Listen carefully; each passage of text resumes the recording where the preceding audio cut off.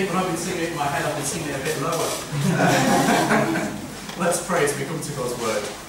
Father God, thank you for the gift of your Word, the Bible. Father, help us this morning to understand it, help us to apply it to our lives, and help us to mean that we live better for you because of it. And we ask it in Jesus' name. Amen. Now, a few years ago, I had a very serious operation. Now, I know many of you have heard about my heart. That was a couple of years ago. This one's a few years before, and it was a bit lower down. I was about 25 years old, and I woke up with a pain in a rather personal place. But I woke up and just thought, oh, I'll just have slept funny. It'll be absolutely fine, you know, there'll be no problems. And I wrote it off as just being, you know, I was just one of those things. But as the day went on, the pain didn't go away. And I told a friend who I was working with at the time, and they were like, you really should go to the doctor. You really need to go to A&E. You need to go now. And I said, oh, no, it's nothing. It's really not a problem. I'll be absolutely fine. And they nagged me, and they nagged me, and they nagged me. And in the end, they walked me to A&E. This was while I lived in Lancaster. And we got to A&E. About 10 minutes after having got there, the fire alarm went off. And we were all evacuated outside. And we had about, they said, oh, it's going to be about an hour before you get in. And I was thinking, oh, this is a waste of time. I'm just going to go home. It's probably nothing. It's fine. But again, my friend just said, no, look, I'll stand with you. I'll wait with you. And sure enough, about an hour later, we could get back in. I was still convinced there was really nothing wrong with me. I thought I was making a mountain out of a molehill. But eventually, after being seen about an hour and a half later, I was rushed into surgery. And I reckon it was about 20 minutes between being seen and being under general anaesthetic. It was that quick. And they told me that if I'd just been about an hour or maybe 2 hours later, then there's a chance that I wouldn't have been able to have any children. It was that serious what was wrong. You see, I was convinced that I wasn't ill, but actually I was seriously ill. I was convinced that there was nothing really serious. There was nothing. But actually I was in real danger. Now, I wish I could say that's the last time that happened in that story, but when I did have a heart issue, I had exactly the same thing over again, and Caroline had to nag me to go to the doctors. But you see, some people have hypochondria, don't they? They think they're ill when they're not. But I think I sort of have the opposite. I've sort of got an anti-hypochondria. You know, I'm actually ill when I don't think that I am. I wonder if some of you have the same problem that I do. Well, there are certainly some people in the passage this morning that have the same kind of issue. But not with physical illness, but with spiritual illness. That's what they're in denial about. Jesus comes as doctor, but they're convinced that they're basically okay. I imagine that all of us have got sort of similar stories to tell at some point of a time we thought that we were okay and we really weren't. But Jesus is here to show us that actually something really serious is wrong with us. Well, let's see what Jesus has to say. So our first point, Jesus welcomes sinful people. Let me read to you again verses 13 to 15. He went out again beside the sea, and all the crowd was coming to him, and he was teaching them. And as he passed by, he saw Levi, the son of Alphaeus, sitting at the tax booth. And he said to him, "Follow me." And he rose and followed him.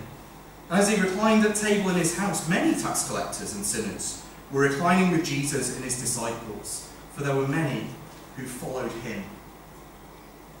So in our story, Jesus has been travelling around. Well, here he returns to the Sea of Galilee. And he returns to doing what he'd been doing in chapter 1, preaching and teaching. And that's the thing, if you remember, in chapter 1, people were trying to stop him from doing that. They were trying to deflect him from the mission. The pressure had been for Jesus to stop teaching, to stop preaching, and just heal people. But Jesus had explained in chapter 1 that that's what he'd come for. He'd come to teach and to preach. And now he goes about teaching. And as he's teaching, he comes across a tax collector. Now, I didn't know my father-in-law was going to be here this morning, who used to work for the Inland Revenue. He is normally my source of illustration. Thankfully, I haven't got any illustrations that mention you, Jim, this morning. But in general, apart from my father-in-law, nobody likes a tax collector, do they? But especially in this country, where Jesus lived. In his country, they were occupied by the Romans. And that meant that their taxes actually went to fund the people who were oppressing them. When they gave their money for taxes, actually it paid for the very people who were keeping them under occupation. It's like they were oppressed and basically paying for the privilege. And tax collectors were the middleman. They took their funds from the countrymen that were around them and they gave them to the enemy, they gave them to the Romans. And the way that they made a living was that they took a cut of it for themselves. And it was a lucrative position. People wanted to be tax collectors. If they wanted to get rich, that was one of the ways that you would do it. And it meant that it was very open to abuse as well. Tax collectors often took more than was required and then kept the rest for themselves. It's not an exaggeration to say that they were despised by their countrymen. They were despised, but they were rich.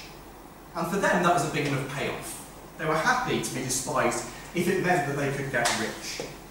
They sold out their own people for a materially comfortable life. And Jesus here stops at a tax booth, not to pay his taxes, though Jesus did. He stops to make a new disciple. That's what he's doing. A disciple called Levi. Now, Matthew's gospel calls him Matthew. I guess he gets to pick because it's his gospel. Maybe he preferred the name Matthew like I prefer the name Chris to Christopher. But in fact, even Mark calls him Matthew later on in the gospel, and does Luke. So we've got to ask the question, why does Mark call him Levi here? He knows his name is Matthew. Well, some people had more than one name in those days, so Simon Peter, Bartholomew, Nathaniel, Judas Thaddeus, Saul, Paul. And so here Matthew's other name was Levi. But he calls him Levi here, probably to draw attention to what his family was. Levi would have been a family name. It reminds us what tribe he's from.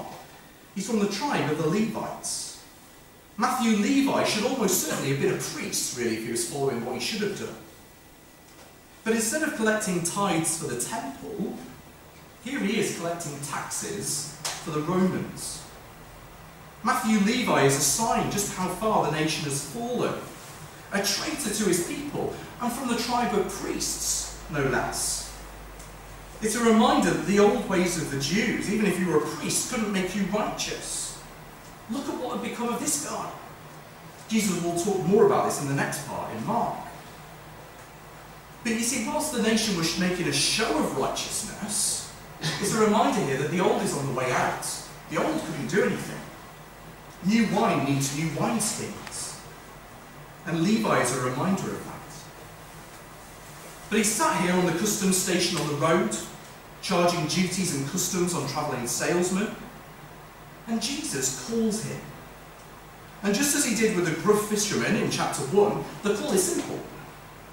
Follow me. That's what Jesus says. Follow me. And just as the fisherman left and followed Jesus, so Matthew Levi rises up, leaves his tax booth, and follows Jesus. And it's no coincidence that Mark has Matthew Levi stand up to follow Jesus. In the very last passage, Jesus has performed a miracle, forgiving a man's sin, and then healing his legs. And Jesus' command to him is to get up, to follow him. Jesus performs a miracle so that the man could stand up. And here in the very next verses, Jesus performs another miracle as another man stands up. It's a miracle because a camel goes through the eye of a needle. A rich man enters the kingdom of heaven. He rises like the formerly paralysed person and takes his first steps following the Lord Jesus. But it's strange what Jesus does here, isn't it? It's strange that he's calling this guy in the first place. I mean, this is a Roman collaborating tax collector.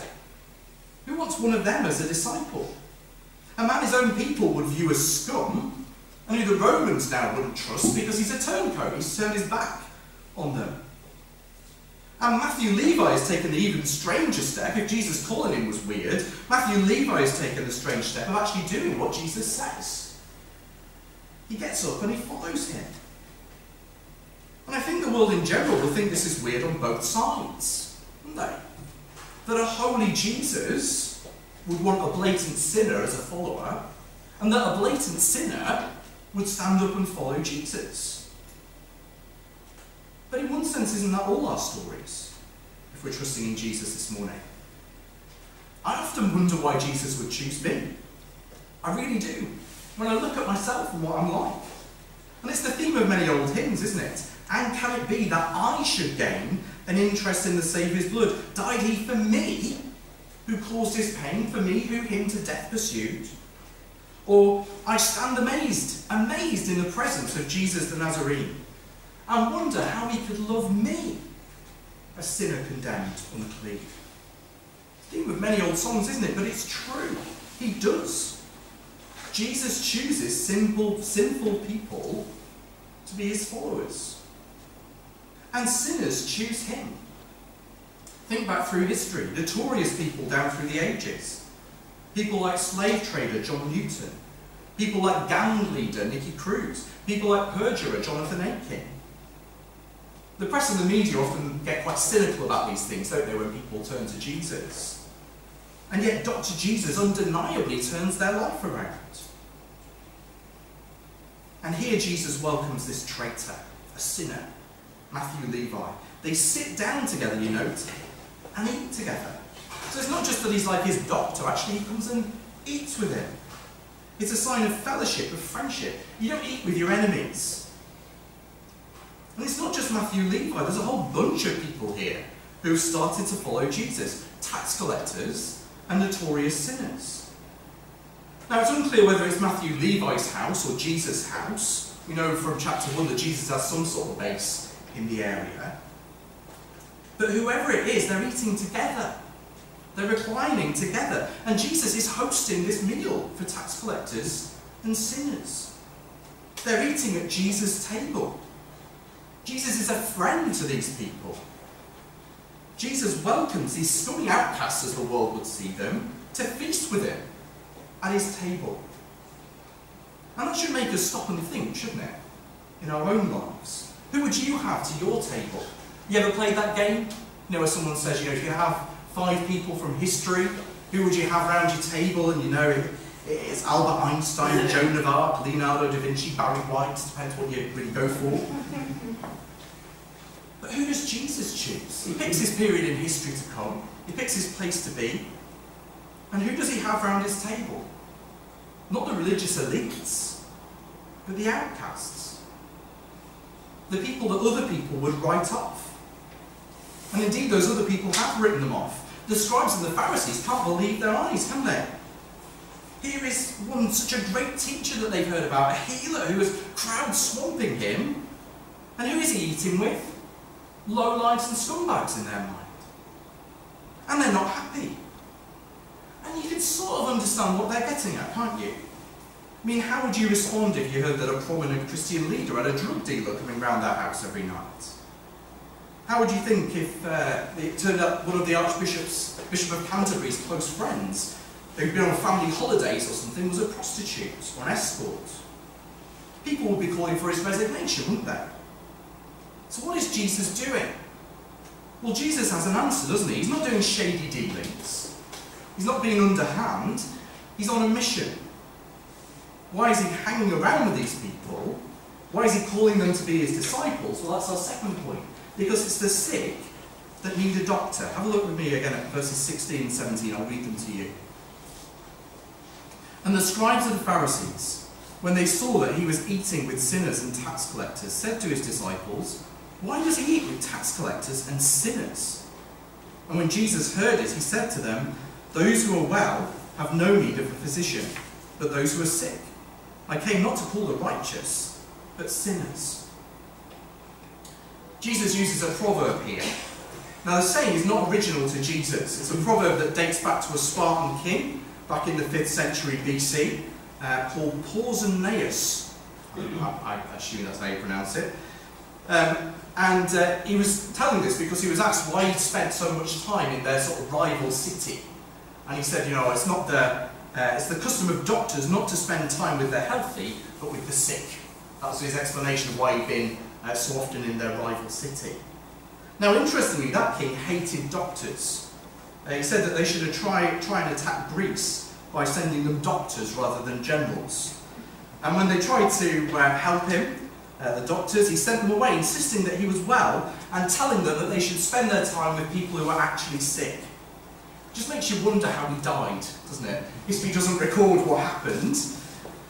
But whether humanly speaking Jesus had heard of this saying, it applies so well to the situation, doesn't it? Jesus is hanging with these people because they're sick and he's the doctor. They're happy to have the great physician come and treat them because they know that morally they're sick.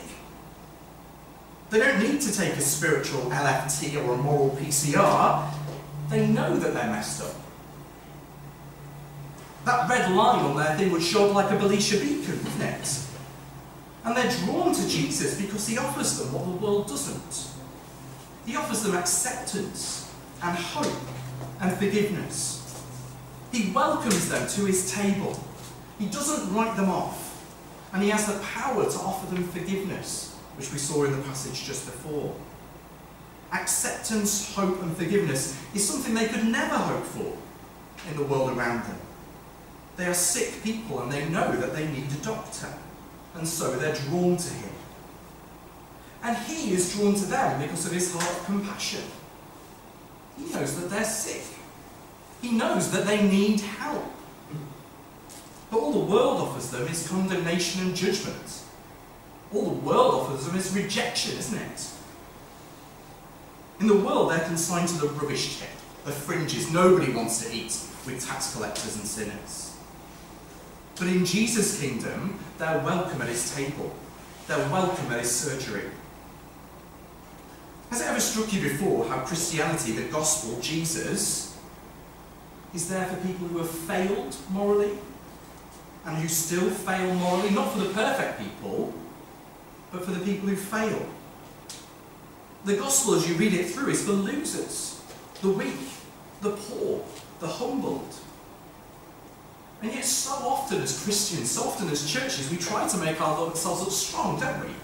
We try and act strong and rich and impressive, if you like. I'm glad that church is no longer a fashion parade. I think it was probably before my time, but there was a time when people would turn to church in sort of all their finest clothes and everything like that. I'm glad that it's not like that anymore. But we can do that with our behaviour, can't we? As much as we can with our clothes. Putting on our airs and graces. I mean, would you know that the person sat in front of you or behind you is a sinner this morning? I don't say the person next to you, because you probably know them quite well. What about the person in front or behind? Do you know that they're a sinner? I bet you do in your heads, don't you? You know theologically, yeah, the Bible says that they're a sinner. But why don't we actually see that? Why don't we see that on a Sunday morning? Why are we shocked when we do see that? It actually turns out that people that we've known for years, who we know are sinners theologically, when they actually sin, we're shocked. Strange, isn't it?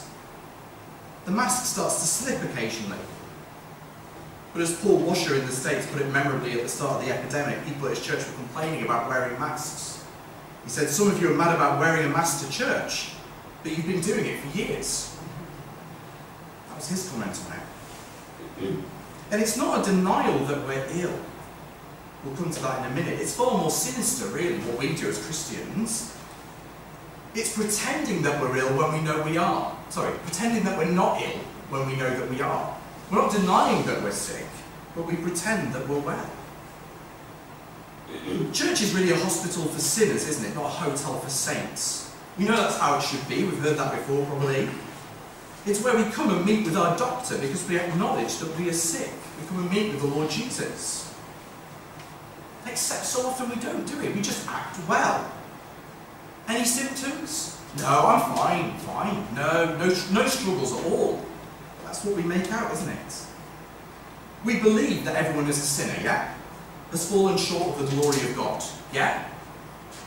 And yet if someone shows obvious symptoms of that, we think there's something wrong. Isn't that strange? In Corinth, in the Bible, people got drunk at church. So when they shared communion, they had much, ours is non-alcoholic wine, so there's no danger of that, don't worry. But they drink so much that they get drunk. Could you imagine that? What would we do if someone turned up half drunk at the door on a Sunday morning with a bottle of whiskey in their hand? Would we turn them away? Would we tell them that they've come to the wrong place? This is a respectable place, the house of God.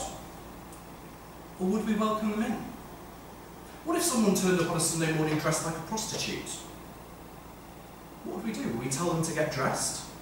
Would we insist that they wear a long coat to cover themselves up? Would we think that we're better than that? We say that church is a hospital for sinners. We preach that the gospel is for everyone. But I know that most of us would have a knee-jerk reaction to those things, wouldn't we?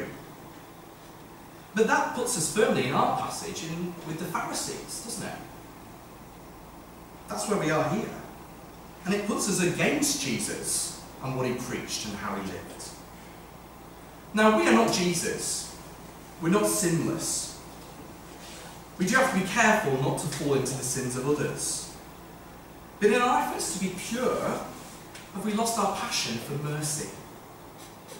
Have we lost sight of what we once were and what we are deep down? Do we look at the modern day equivalents of tax collectors and sinners and see it as an excuse to condemn them? Or do we see it as an opportunity to show mercy and compassion as the likes that Jesus showed? So often we act like Pharisees when we should be acting like Jesus. So really our passage just leaves us with two options, and this is our last point. Two options: fault find or follow. Let me read to you again verse 16. And the scribes of the Pharisees, when they saw that he was eating with sinners and tax collectors, said to his disciples, "Why does he eat with sinners and tax collectors?" You see what the Pharisees are doing here? They think they're fine. They have some weird form of that anti-hypochondria that we were talking about at the beginning. They can see that other people are sick, but they don't think that they're sick themselves.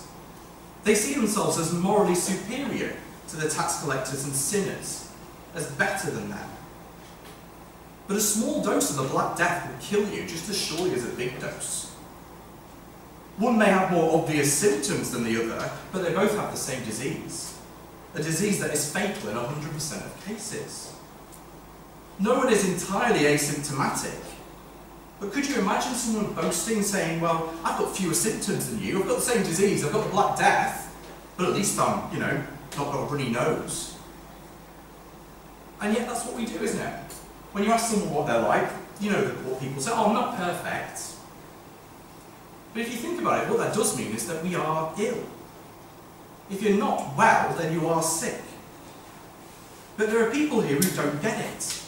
I didn't get it at first. I remember not getting it. And it was actually somebody preaching this very passage, or at least the one from Luke's Gospel, that woke me up to the fact that I needed a doctor. I thought Christianity before that was about trying harder. It was about self-improvement. I thought I was a Christian, but actually I felt like a horrible failure. How could God accept me when I was so bad at following his rules? Because I thought that's what it was all about. But when I heard this passage explained, everything started to fall into place. We're not basically okay in need of self-improvement. We're sick in need of a doctor. And Jesus is that doctor. And he heals sinners in the same way that he heals the sick. He doesn't sort of prescribe a self-help program, do this and you'll be fine. He performs a miracle. You see, nowhere in the Gospels does Jesus do the normal doctor thing, does he? Prescribe a bit of bed rest and hot towels and whatever. He heals instantly, and he heals completely. And he forgives instantly, and he forgives completely. And Matthew Levi gets it now. When the doctor comes, when the doctor calls, he comes. He leaves everything and follows him. I bet you his friends would have said about Matthew, become a follower of Jesus, Matthew. That would take a miracle. But that's exactly what happens, isn't it? That's exactly what Jesus does. As the paralysed man rises at the word of Jesus, so Matthew Levi rises and follows Jesus at a mere word. So you can either fault find in other people, or you can follow. But if you're to follow, you must recognise, like Matthew Levi, that you're sick and that you need a doctor. But if you do come to the doctor, he will heal you. More than that, he'll welcome you to his table. He'll welcome you to eat with him. In Luke's Gospel, the Pharisees call Jesus a friend of sinners. And they mean it as an insult. And actually for us, it's a precious name, isn't it? Jesus welcomes sinners and eats with them. They're his guests. They're his friends. Now, it might be that you're here this morning and you've never come to the doctor. You've never realised that you were sick, or you suspected that you were, but you've never admitted it before. Listen to my friend from all those years ago who badgered me. Go to the doctor. Tell him that you're sick. Ask him to heal you. In other words, come to Jesus, pray to him, admit that you're a sinner, and ask him to forgive you. Because he welcomes sinners and eats with them. But he's no friend here of people who pretend that they're well, who just spend their time fault-finding in others to make themselves feel better. And for those of us who have come to the doctor this morning, who have been forgiven by Jesus, we need to remember our amazingly privileged position. We've gone from sick outcasts to welcomed friends. We've gone from lepers to loved ones. Tax collectors to table guests is what we are. Are you enjoying that fellowship with Jesus? Are you recognising that your sin and sickness is no longer enough to separate you from the doctor? You've not come to a hack or a quack, but to a great physician. He is able to deal with your sickness. He's able to deal with your sin. So you can come to him. He can heal you. And unlike most doctors I know, he doesn't mind if you bother him with your symptoms. Do you know what I mean? Sometimes I meet doctors, and if you sort of mention, they say, oh, I'm a doctor. And I say, well, I've got this little mark on my leg. And they don't like that, do they? But Jesus doesn't mind. We can go to him, keep coming to him with our symptoms for help. He wants us to admit our sin and come to him for aid and cleansing in our time of need. So we need to keep coming to him as our doctor. But we also need to enjoy fellowship with him. We're not to just self-quarantine away from him, if you like. He invites us to share with him, not just our symptoms, but our lives, to dine with him. Revelation 3:20 is quite a famous verse, but it's often quoted as though it's not to believers. It's to believers. Revelation 3:20, behold, I stand at the door and knock. If anyone hears my voice and opens the door, I will come in to him and eat with him, and he with me. This year, why not make it your goal to spend more decent time with Jesus? He's forgiven us for fellowship. He wants us to enjoy our time with him, to enjoy spending time with him in word and prayer. The doctor welcomes us to his table. So don't stay away from the doctor, whatever your condition, whatever I did, like I did. The results can be far more devastating than even they could have been in my case. Jesus tells us to fear more what could destroy the soul than what can destroy the body.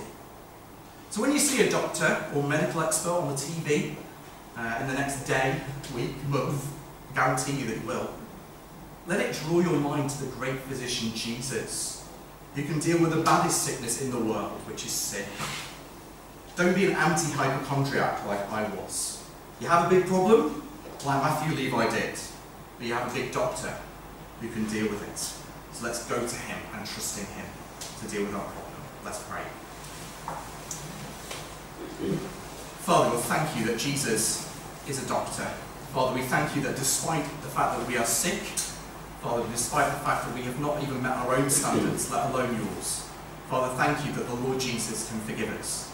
Father, thank you that he can welcome us to his table. And Father, pray that we take advantage of that this year. We ask it in Jesus' name. Amen.